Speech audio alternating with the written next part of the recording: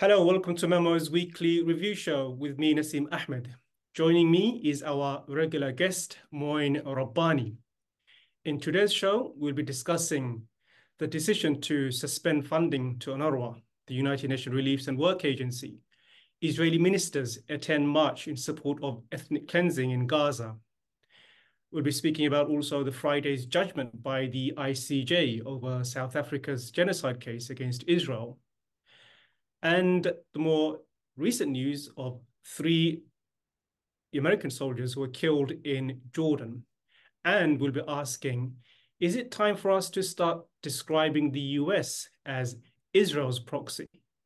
So that's for later, but let's begin with the suspension of funding to UNRWA, Moin. It said that the fundings will run out within weeks, and that's quite a shocking news, especially given the context on which this decision has been taken, and also the fact that the allegation is that only 12 members of UNRWA staff out of 30,000 has been allegedly linked to the 7th October attack. What do you make of that? Yes, I mean it's a big deal as you just said. UNRWA has indicated that it will not be able to provide its vital and now urgently needed services in the Gaza Strip past the end of February at the latest because of these funding cutoffs. I have to say this is a quite extraordinary story because 12 UNRWA staff members have been accused by Israel of being connected to the Hamas attacks of 7 October 2023. There has been absolutely no allegation that UNRWA as an agency was in any way involved or had any knowledge of the alleged involvement of these 12. There has as yet been nothing beyond allegations, unproven, yet to be investigated, no trials, no convictions. Yet the United States, the United Kingdom, the European Union, and a growing number of European governments, including, I believe, also Australia and Canada, reacted almost instantaneously by suspending their funding to this agency in the immediate aftermath of the ruling by the International Court of Justice that there needs to be reliable and increased provision of life-saving humanitarian supplies to the civilian population of the Gaza Strip. I know we'll be speaking about the ICJ later. At this point, I'd just like to say that I think these two developments are very much connected.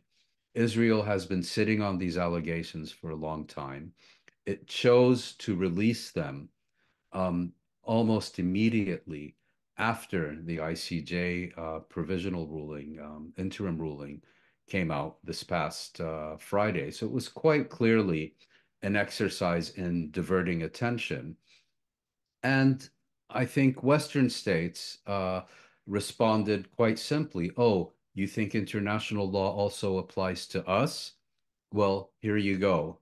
In exchange, you're going to get famine in the Gaza Strip. I think that's one aspect of it.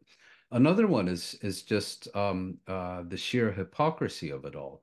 As Sarah Leah Whitson, the former Middle East director at Human Rights Watch, and now the executive director of Democracy for the Arab World Now, Dawn noted in a Twitter post, it took U.S. Secretary of State Antony Blinken seconds to respond to these unproven allegations and immediately cut off aid to UNRWA. But in response to the ICJ's ruling that Israel now stands plausibly accused of genocide, let alone the tens of thousands of dead and wounded since October of last year, and the systematic razing of large areas of the Gaza Strip to the ground, there's been nothing. You know, the weapons consignments continue without proper review by the US Congress. The vetoes have continued and so on and so forth. I thought the response of Chris Gunness, the former spokesperson of UNRWA, was quite fitting.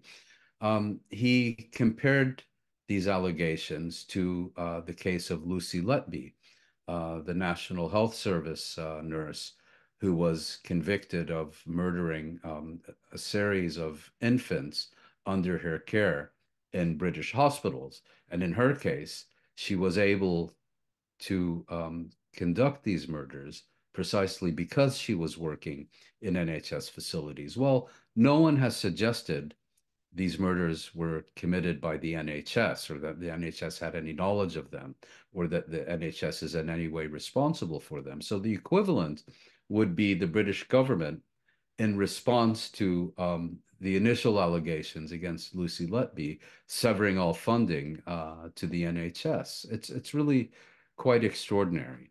Yeah, and to add to that, what about the hundreds of Israeli soldiers who have made genocidal statements, Israeli leaders who have made genocidal statements? So it very much feels like collective punishment against the Palestinians. But the real effect is that that means as much as $667 million of worth of pledges will not be received by UNRWA. That's 60% of its budget. And it's a lot considering what they're having to deal with right now.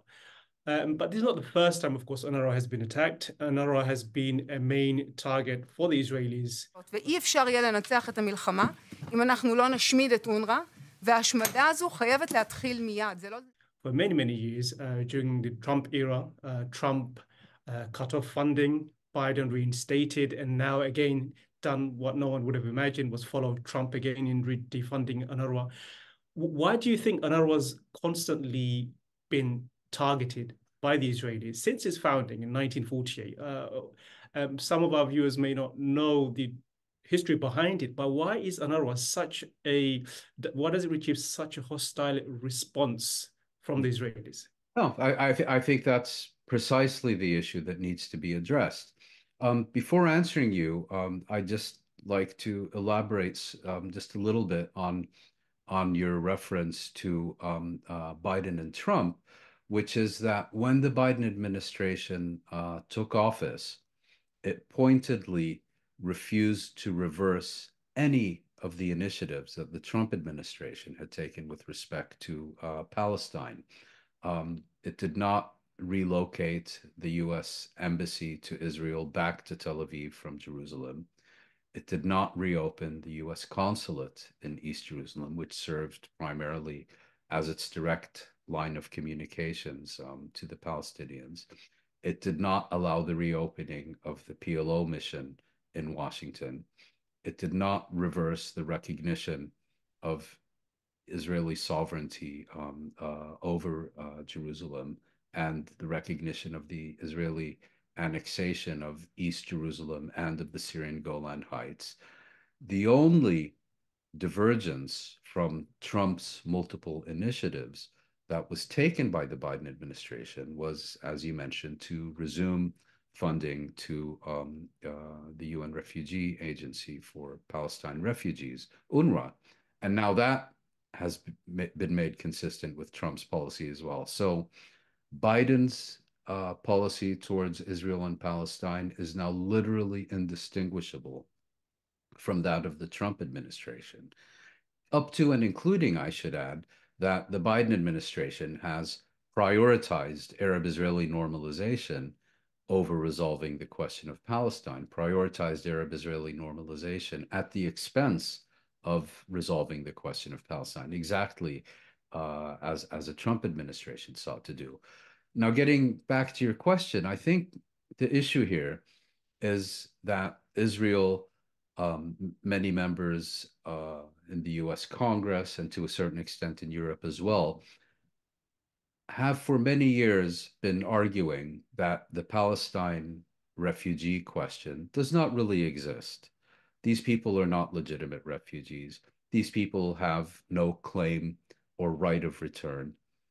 These people should simply be resettled in other countries and basically shoved into the dustbin of history, put down the memory hole, if you will. And part of this argument is that these Palestinians are not even fully aware of their own rights. Their claims are artificial. Their identity as refugees is artificially constructed. And who is who do they consider the main culprit in this fantasy scenario? It is UNRWA.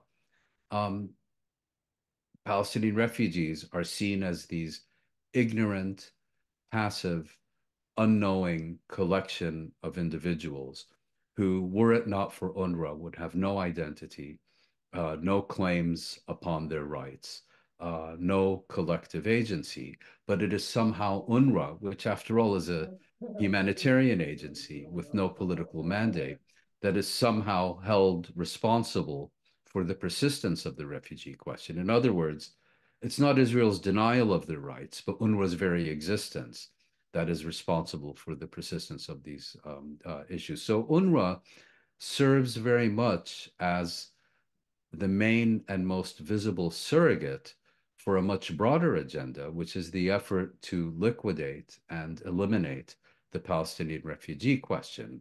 And that, I think, is a primary motivation for these decades of attacks upon the agency that you've referenced. Yeah. And the next story we want to tackle is very much linked to what you've been saying about Palestinians being denied their right to nationhood as a people, as a nation with long tradition and connection with Palestine, is what happened in Israel over the weekend. Yesterday, actually, 12 Israeli ministers, a third of the current ministers, they took part in a mass rally wanting to ethnically cleanse and expel Palestinians from Gaza. Again, it goes back to the fact that many Israelis don't consider Palestinians to be a real nation, a real people with connection to Palestine, which is why they can advocate for such policies of resettlement, of expulsion, as you've mentioned. So it seems, despite Washington's condemnations, ethnic cleansing, it's still high on the agenda as far as the current Israeli cabinet is concerned.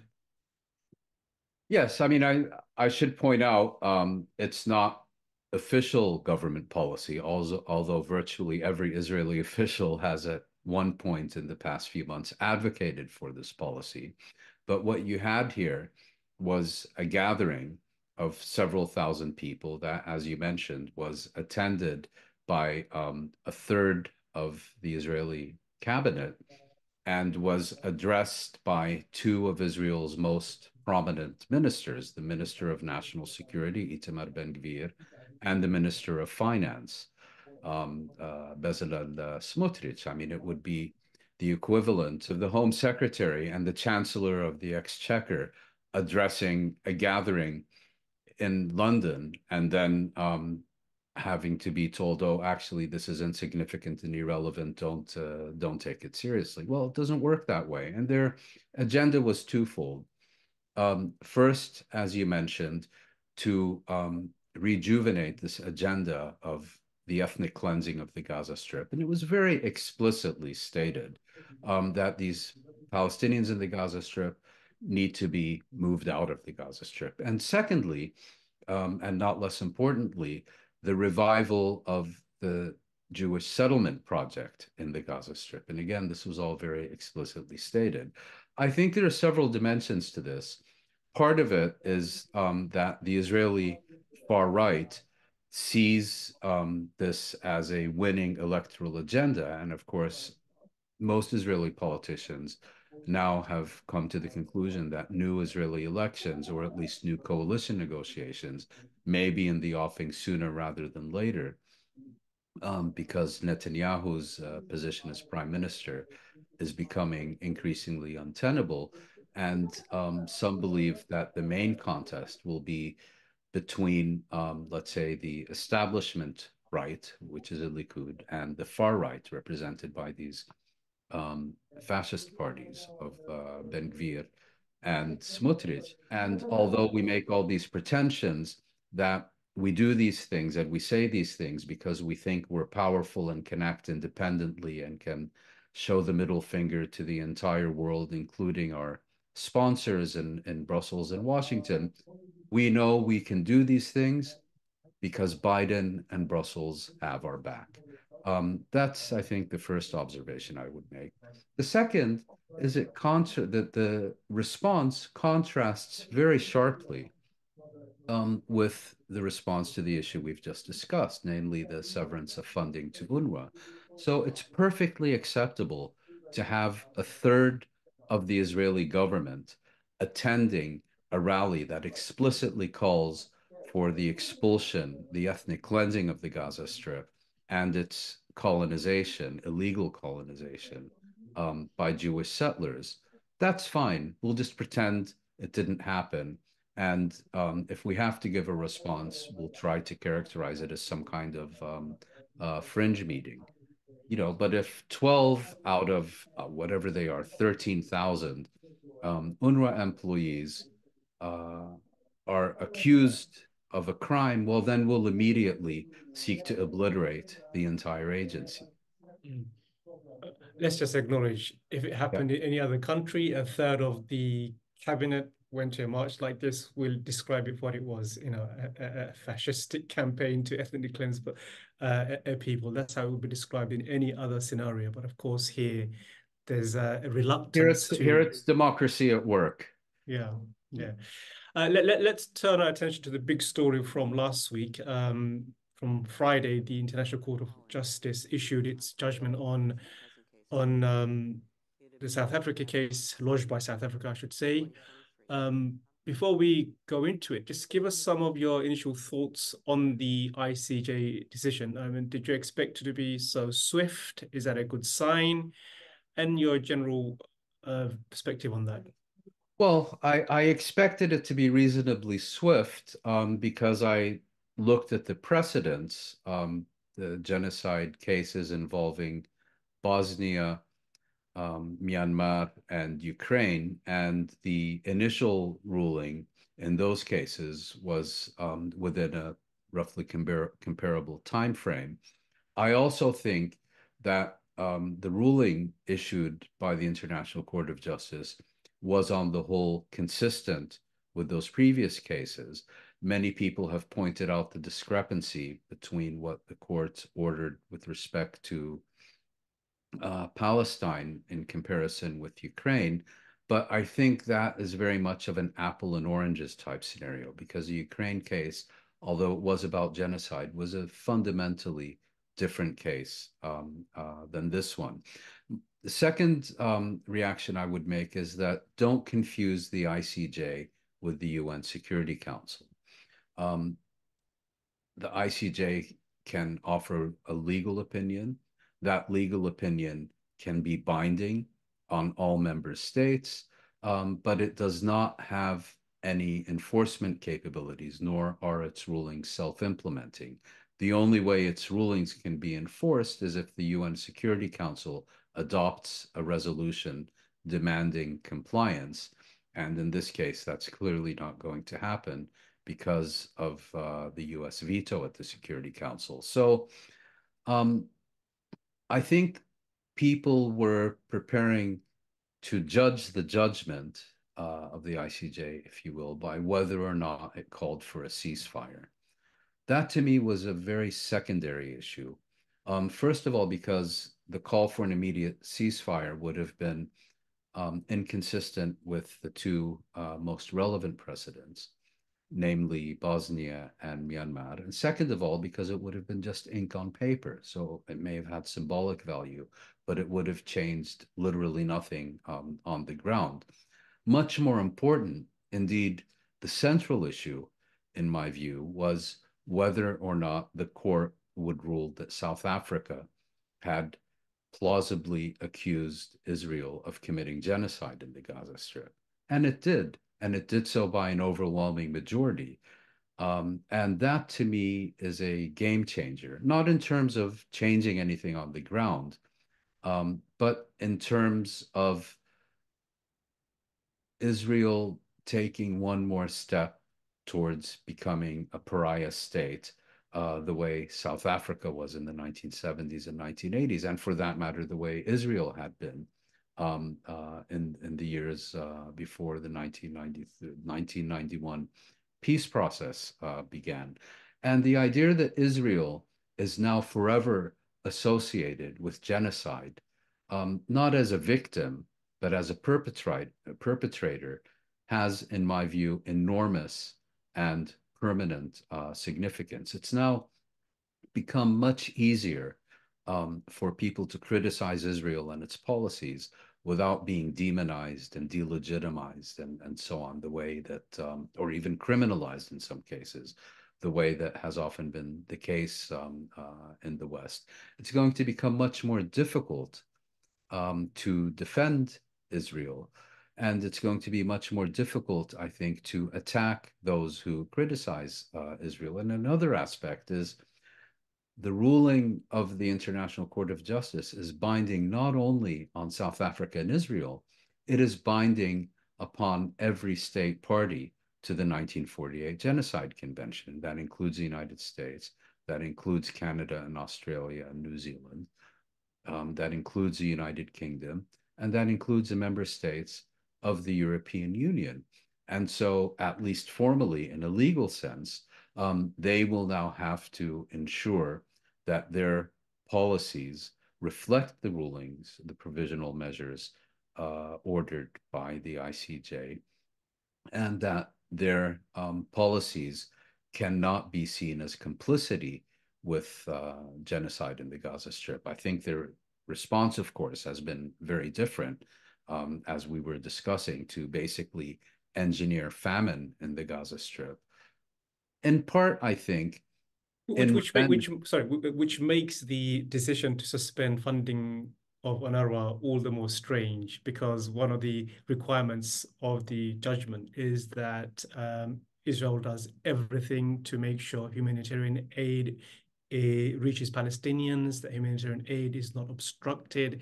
And therefore, when you consider that UNRWA is the biggest aid organization delivering assistance to the Palestinians, how on earth are they supposed to meet those obligations? And just to add to that, I mean, you spoke about ceasefire. I mean, is it even possible to uphold or comply with the provisional measures without a ceasefire itself? I mean, that is the broader question. I don't think you can. That's one interpretation. I don't think you can, meet the requirements of the order from the ICJ without a ceasefire. That's one interpretation. And add to that, of course, the cutting of funding to UNRWA, that just makes it seem like you're going completely against the ICJ decision. Well, precisely. And many people, including senior United Nations humanitarian figures such as Martin Griffiths and Philip Lazzarini, have made precisely this point, that there can't be aid deliveries under the current circumstances. And in the absence of a ceasefire, aid can't be delivered. And I think a number of legal analysts have come to the conclusion that if you read the provisional measures properly, implicit in them is the call for a ceasefire. Whatever that may be, the bottom line, I think, is on the one hand what you've stated, on the other that the court, for reasons of its own, chose not to explicitly order a ceasefire. And I think perhaps another reason it didn't do so is because South Africa did not ask the court to offer a judgment on the legality of Israel's military operations in the Gaza Strip. And the court, I think, took a decision not to wade into this political hornet's nest. But again, I think the key issue is that, we can be disappointed, we can criticize the court for not having done that, but even if it had fulfilled our highest expectations with regard to a ceasefire, unfortunately, it would have changed nothing on the ground. And therefore, in my view, much more important is that it has judged that South Africa has plausibly accused Israel of genocide. Getting back to the other part of your question, you're exactly right. I mean, if there is no humanitarian aid to be delivered to the Gaza Strip, Israel can no longer be accused of obstructing those deliveries. And I think in part also these Western governments know exactly what they're doing. This is in part their decision to suspend or cut off funding to UNRWA is in part for the reasons we've discussed, and it's in part a retaliatory measure against South Africa and the International Court of Justice, along the lines of, oh, you're now going to claim that international law applies to us and not only to others. Do you really think that Israel is going to be held accountable for anything and is not going to continue to act with impunity? Well, if that's your view, enjoy your famine. I mean, one article I was reading this week, the author went as far as to say we're in a situation now where the clashes between the international legal system, international legal order against the international US hegemony. These are the two big clashes that's taking place between the international law and between the law of US hegemony. And I thought it's quite a powerful way to present what's happening right now with the ICJ. I for one was quite surprised because it surpassed my expectation. I did not expect such a positive verdict from the ICJ. And on the ceasefire question, I wanted to share this quote from someone, an activist, Ali Abu Nema, and I thought it's a very carefully explained. He basically says that a ceasefire is what you demand in an armed conflict, but in a genocide, you demand an immediate end to all genocidal act. And that is exactly what the ICJ ordered with the immediate effect. So that's well put. That's a very, very well put explanation why they wouldn't call for a ceasefire. Another thing that struck me is the response from Washington and Israel's Western allies. There seems to be an attempt to gaslight the international community. Everyone, we've heard what we've heard. We've seen the judgment. There seems to be an effort to completely spin this whole thing as a success for Israel. What do you make of that? Yes, I mean, as you indicated, this is really a contest, if you will, between the Western designed and constructed rules-based international order on the one hand, an order in which international law applies only to enemies and adversaries, whereas those who designed this order are free to violate it at will if it serves their interests. That on the one hand, and the norms and principles and universal application of international law on the other. So you could look at it perhaps more broadly as the West versus the international community. And I think the distinction between those two is becoming increasingly clear and increasingly large. Secretary of State Antony Blinken dismissed South Africa's case as meritless before it was even presented excuse me, before it was even presented to the ICJ. And in the aftermath of the ruling, the White House spokesperson, John Kirby, made a point of informing the assembled press that the court had not found Israel guilty of genocide. Well, it had not been found not guilty of genocide either, for the simple reason that the full and proper hearings on whether or not Israel is guilty of genocide, which have now been ordered to be held by the court, have not even started. So getting back to Lucy Letby, who we were discussing somewhat earlier, it would be the equivalent of declaring Lucy Letby innocent on the first day of her trial because she had not yet been convicted. It's absurd. Finally, if I can make an additional point about the ICJ. Of course, ICJ judges serve in their personal capacity and are formally, at least, independent in the sense that they're not diplomats who follow instructions from their capitals.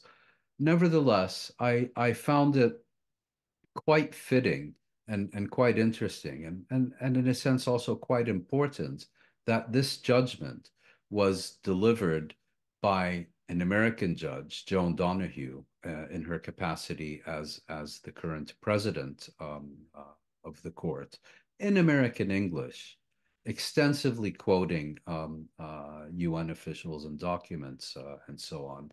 And I think, that's the senior American official, if you will, that we should listen to, not Kirby or Blinken.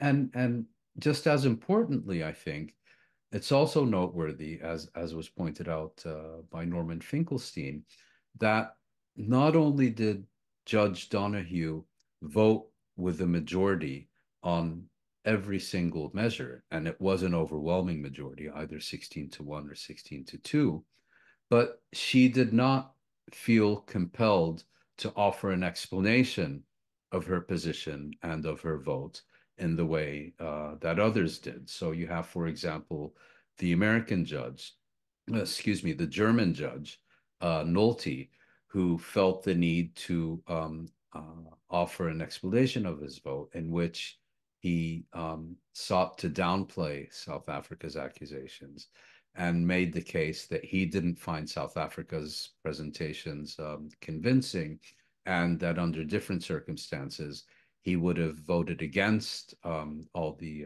provisional measures and basically would have argued to have the case dismissed, but that the level of incitement to genocide by Israeli leaders and officials tied his hands and left him with no choice. The American judge did not feel the need to issue a statement downplaying South Africa's presentation and explaining why she nevertheless voted for them. And then, of course, you have the Ugandan judge, who seems to have been in utter confusion about this case for two reasons. She's been disowned now as not. She's been Yes, disowned she's by been Uganda. disowned by her own government. But again, I think she was not under an obligation to follow instructions from her government, and made that very clear. In her explanation for her vote, she said that the conflict between Israel and the Palestinians is I believe she referred to it as a territorial dispute that should be resolved by diplomacy and negotiations rather than in a court of law. Well, there's two problems with that. Is that, first of all, she was not asked to judge on a dispute between Israel and the Palestinians, but rather on a dispute between South Africa and Israel. And second of all, well, it may be a territorial dispute or a political dispute or a dispute that needs to be negotiated. The fact of the matter is that the reason this case landed on her desk is because it concerned a very specific legal document known as the 1948 Convention on the Prevention and Punishment of the Crime of Genocide. And to, pretend that this has nothing to do with international law is really the height of absurdity. I know there are two different institutions, the International Court of Justice and the International Criminal Court. There is an ongoing case at the ICC, but the current prosecutor seems to be dragging his feet. So do you think the ICJ decision will put pressure on Karim Khan to stop dragging his feet and start prosecuting Israeli officials? And what do you think? Well, I think it's a difficult question to answer because on the one hand, Karim Khan may respond to this by now dragging his feet even more. As you rightly point out, these are two different institutions with two different mandates and so on. But he could hide behind this investigation to withhold from judgments on his own on the pretext that it might interfere with orderly process at the ICJ. On the other hand, it could result in sufficient public pressure for him to move forward. Now, just given his record, I'd like to point to several possible scenarios. The first is that the ICJ case is only considering the case. Sorry, I'll repeat that. The first point is that the ICJ case is only considering the genocidal actions of Israel. It's only going to offer a judgment on whether or not Israel is guilty of genocide. And the reason that it's doing so is that the state of Palestine has not been accused of genocide, and Hamas is not a state and is therefore not a party to the Genocide Convention. So Hamas as a movement can't be accused unless the state of Palestine is accused, and the state of Palestine is formally accused of responsibility for the actions of Hamas, much as in the Bosnia case. The Bosnian government bought a case arguing that Serbia is responsible for the genocidal actions of the Bosnian Serbs within Bosnia. That leaves open the possibility that what Karim Khan will actually do is that he will seek to fill the gap, if you will, and begin to prosecute individual Palestinians for commission of genocide on October 7th. Personally, I don't think the evidence in either intent or in fact is there for a case of genocide against individual Palestinians, but this may well be how he will proceed, and then claiming, that there needs to be proper balance and accountability and so on. Second point is that the International Criminal Court will only prosecute individuals in cases where the national judiciary has either failed or refused to hold individuals accountable for crimes as defined by the Rome Statute. And I found it quite telling that on his recent visit to Israel, and I should add, we've heard absolutely nothing from him on this issue since, I find it quite telling that on this visit, he provided fulsome praise to the Israeli judiciary. An Israeli judiciary that has been denounced and dismissed by every human rights investigation that has looked into it, has been denounced and dismissed as a sham that basically exists to legalize Israeli impunity in its dealings with Palestinians and to whitewash Israeli crimes. Nevertheless, Karim Khan, in his infinite wisdom, found that this is a more or less perfectly functioning judiciary capable of fulfilling its functions under the Rome Statute. What that means, that proceeding from that position, Karim Khan has offered himself a pretext not to prosecute any Israeli leaders or individuals for violations of the Rome Statute, because he will be of the view that they will be held accountable by the Israeli judiciary, and therefore he will only be responsible for prosecuting Palestinians. My sense is that that will be the general approach he will take. Of course, I'm speculating. I don't have any inside knowledge, but I think that's the direction he's going in. And then he may also throw in a few Jewish settlers from the West Bank, so that he's not accused of a whitewash. Yes, of a dereliction of duty that requires his dismissal. Mm-hmm. Yeah, we spend a lot of time on the ICJ. So let's go on to the next story from the weekend. Next big story, actually. 3 US soldiers were killed in Jordan. There's been some confusion as to where exactly the attack came from. But this seems to be another example of escalation and the war going not according to at least Washington's plan. So, I mean, how shallow in your mind, has the insistence on the Biden administration that this has nothing to do with Gaza? These are just terrorist organizations attacking Israeli interests and extremists who are orchestrated by Iran.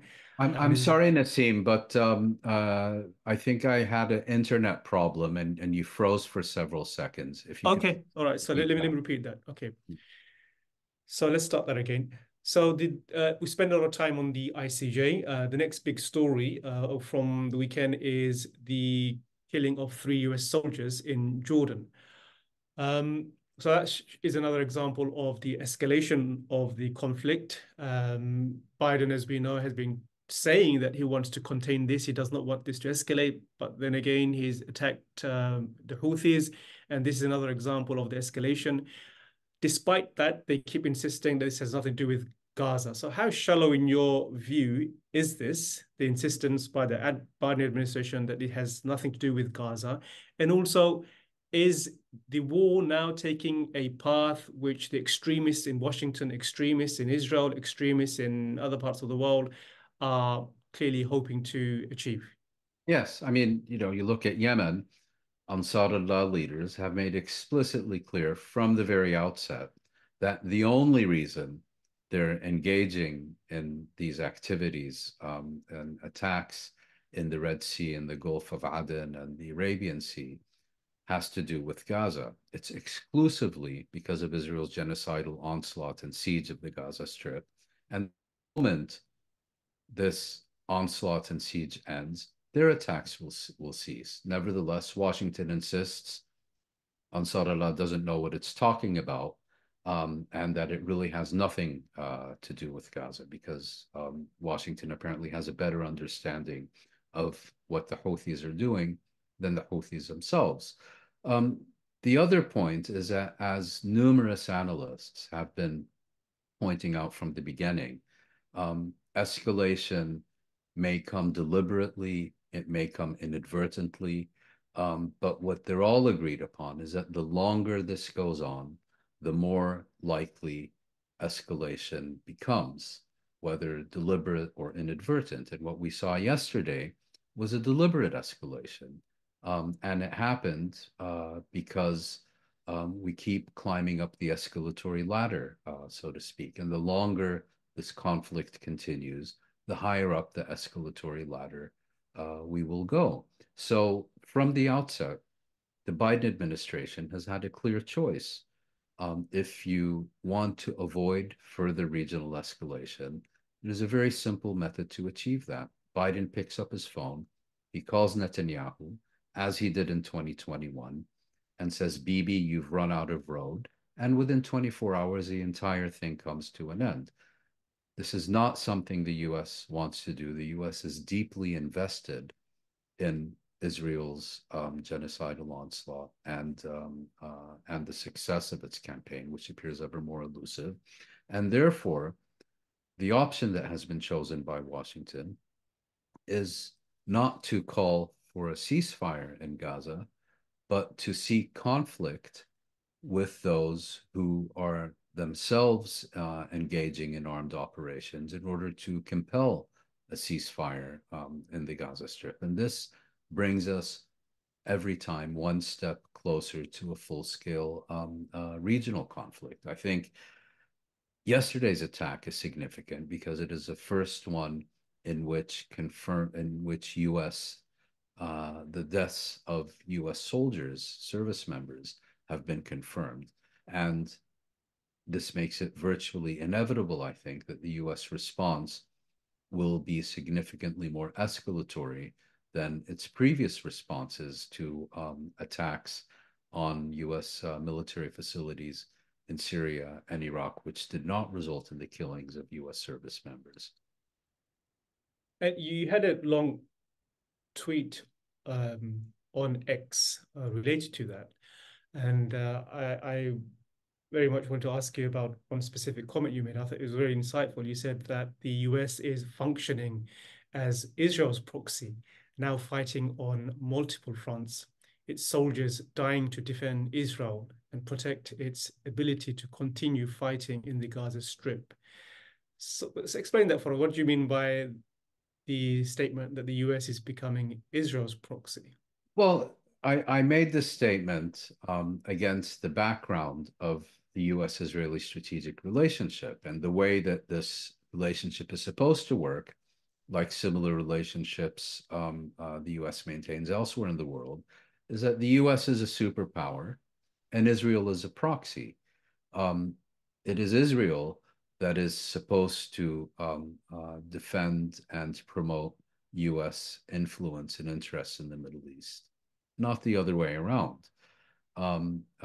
So in a sense, the deal is that the U.S. guarantees Israel's security, and Israel does the U.S.'s dirty work in the region. That at least is a theory.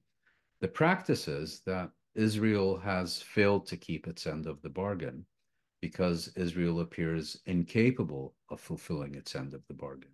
It's now been waging war in Gaza for well over 100 days, the longest war in Israeli history since 1948, 1949, and it still hasn't achieved anything.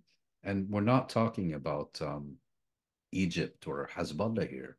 We're talking about Hamas, which is not exactly the most powerful military force in the region, or Israel's most powerful adversary. And so rather than Israel ensuring that the Suez Canal remains open and that Ansar Allah don't present a threat to maritime shipping at Bab el-Mandab, rather than Israel ensuring that these groups associated with the axis of resistance no longer hit U.S. targets in the Middle East, it is the U.S. that is having to come to the region and wage war in the Red Sea, in Iraq, in Syria. Is it primarily to defend direct U.S. interests? No, it is to ensure that Israel can continue unmolested with its genocidal onslaught on the Gaza Strip. So, in a sense, the relationship has been reversed, and it is the U.S. doing Israel's dirty work rather than the other way around, as it's supposed to be. But I should add that, this, of course, is somewhat of a simplification, because I think if you look at it from the perspective of U.S. leaders in Washington, I think part of the problem is not that I don't believe they put Israeli interests ahead of American interests. I think that the real fundamental problem is that they are incapable of distinguishing between Israeli and U.S. interests. In other words, from their perspective, an Israeli success is an American success, and an Israeli failure is an American failure that will reflect negatively on the U.S. position regionally and geopolitically. And I think that's why they're so heavily invested in this. But again, Israel is failing to perform its assigned role. And I also gave the example in the old city of Jerusalem. Some of your viewers who have been there may recall that you would see these T-shirts being sold everywhere, emblazoned with the image of an Israeli fighter jet and the slogan, "Don't worry, America, Israel is behind you." And I concluded that, given what we've seen in terms of the mediocrity of the Israeli military these past 100+ days, that those T-shirts now can probably be obtained at a very steep discount. So that wraps up another episode. That was my guest, Mouin Rabbani. Thank you for tuning in. See you next week for another episode of the MEMO Review Show with me, Nasim Ahmed. Take care. Bye-bye.